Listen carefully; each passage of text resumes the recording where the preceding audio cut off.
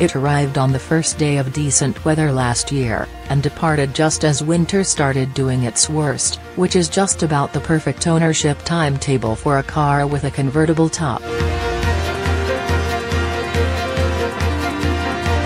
This is not to say the fabric roof of my spring-summer-autumn transport, a gleaming, full-spec Audi S5 Cabriolet in rich Navarra blue, ever did anything so low-rent as to leak air or water in bad weather. In its closed condition, the S5's ragtop behaved so similarly to a coupe's fixed roof, including cruising almost as quietly as a tin top on motorways, that it never came across as a weakness. My point is simply that any car whose cockpit can be open to sun and stars is never at its best in a British winter. From the first, our S5 Cabrio was a mile leader. As a breed, Audi's S models have a reputation for being fast, powerful and undemanding to operate, and these characteristics were immediately shown particularly to suit a biggish, heavyish 4.7 meters long 2+2 convertible. In our ragtop, you tended to cruise smaller roads top down, rather than rushing them as you might do in the coupe. Many's the time I'd gather most of a long journey's miles on the motorway, then take to small roads, top down, for the final 50, enjoying the smells and the swirl of the open air. It might sound fairly slow, but it felt special and it was fun.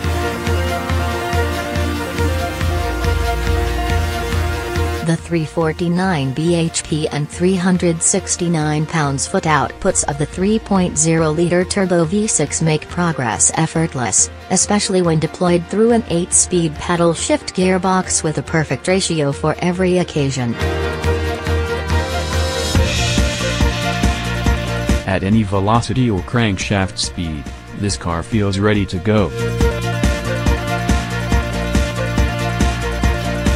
As a result, the S5 Cabrio's unfashionably high curb weight of 1,840 kilograms matters very little except to combined fuel consumption, 35.3 miles per gallon, and CO2, 181 grams/km. That translates to real-world thirst of between 22 miles per gallon and 32 miles per gallon, with around 26 miles per gallon as a running lifetime average, better than the old pre-2013 V8 figure for the S5 of 23 to 24 miles per gallon, but nothing special. Another big S5 Plus was the spec.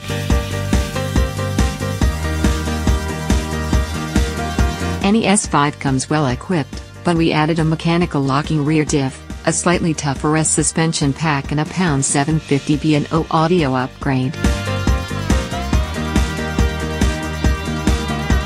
The 1,350 pounds we were charged for an advanced parking assistance system seemed excessive, although I definitely need the parking sensors and the crystal clear rear camera that were included. We could have effortlessly saved £2,000 in our car's total cost of £61,190 by leaving out the smoking pack, the £300 wind deflector and the £950 dynamic steering, which sets out to please drivers of all statures and abilities by smoothing the effort needed at varying speeds and cornering loads but ends up feeling very artificial. We bang on a lot about Audi quality, but in the S5's case, it is justified. In 13,800 miles over 9 months, in the hands of 7 or 8 drivers, nothing altered about this car's condition, leaving aside one cataclysmic incident I'll come to. If the driver's floor mat looked a bit threadbare, you could restore it by buffing it up a bit.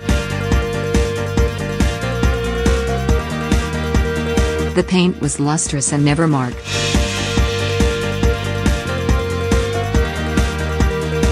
The leather upholstery's edges remained pristine. The engine only ever seemed to get sweeter.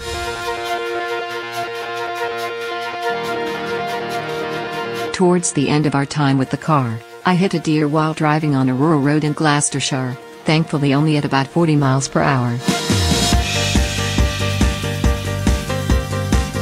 The animal was killed instantly and thrown off the road, and the car's frontal plastics were comprehensively rearranged. Although the airbags didn't go off and the poor old deceased quadruped didn't come over the top and land in my wife's lap, as for a fleeting instant I thought it might have done.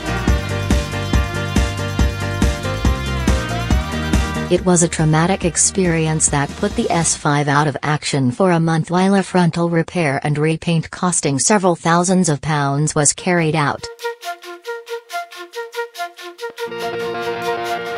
When the car came back, looking pristine, we had no more than a few weeks to reflect on what the S5 had done for us. One thing, we hardly ever used the rear seats, which are very short on legroom for a 4.7 meters car.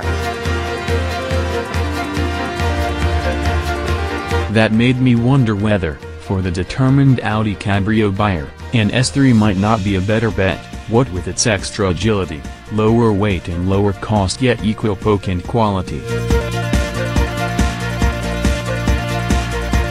However, contact with other S5 Cabriolet owners made it clear that buyers' motivations are more complex than that. Many people simply liked the size and more graceful lines of the S5, others, fleet user-choosers, went shopping for £50,000 convertibles, and weren't attracted by anything cheaper.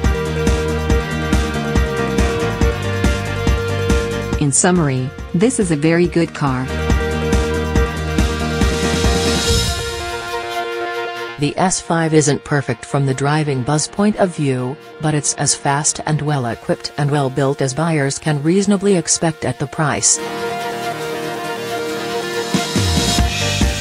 Those choosing a big convertible for a long life could hardly do better.